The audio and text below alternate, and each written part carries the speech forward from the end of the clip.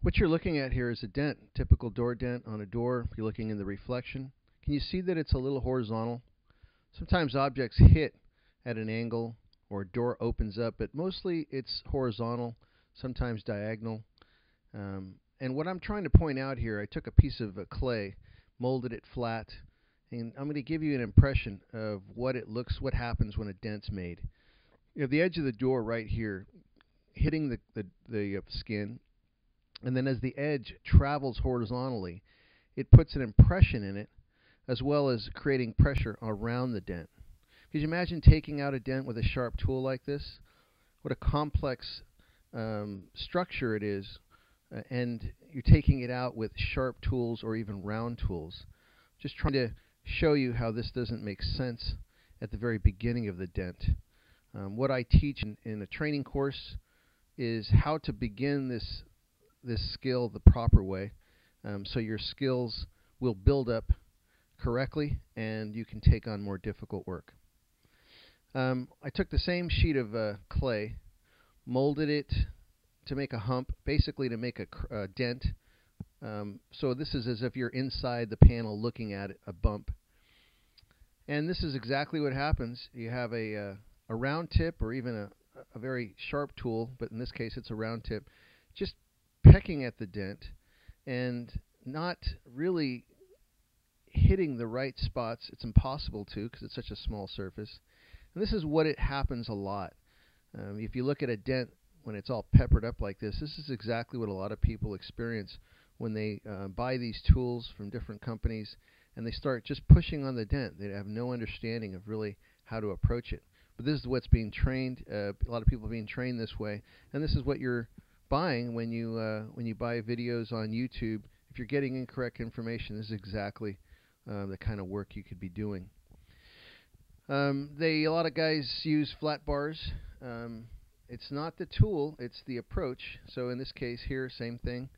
A flat bar, even a knife at the wrong angle, all it does is chop up the dent into a pattern of what we call stitches.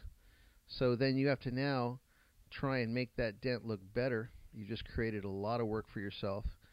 So again, this is not the real world. That's, most metal is going to be a lot stronger than this sheet of clay, but I'm trying to illustrate to you what happens when a dent is approached incorrectly just by somebody using the wrong tools or having the wrong knowledge.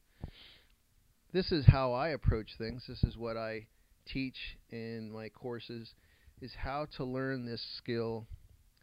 A very simple approach is to use soft pushing in the very beginning.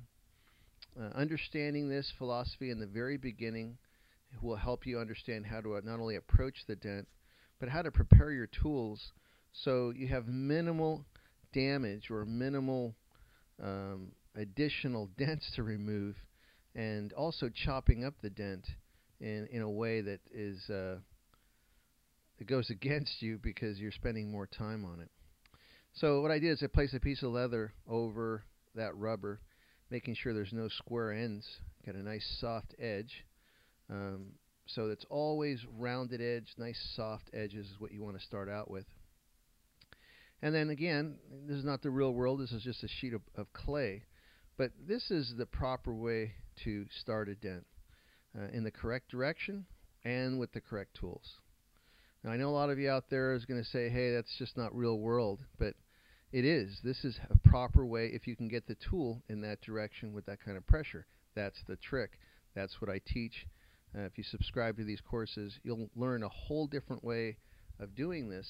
And if you always approach dents this way, you won't be susceptible to the type of work that's out there. If you look at the type of tools that are being sold out there, all these tools do is create problems. This is what work looks like when it's hit by sharp tools in the very beginning. On top of that, you have dents that have different directions. Look at this. You start a dent, now you're crossing a direction, because dents sometimes have all kinds of different patterns to it. So if you don't shift your body in the correct direction and know how to approach a dent that way, what to take apart to get there, you're just going to chop it up. So this is what I teach. I'm an 18-year technician. Learn it from somebody who knows what they're doing. We'll see you in the first session. Good luck to you, and hope you excel in your career.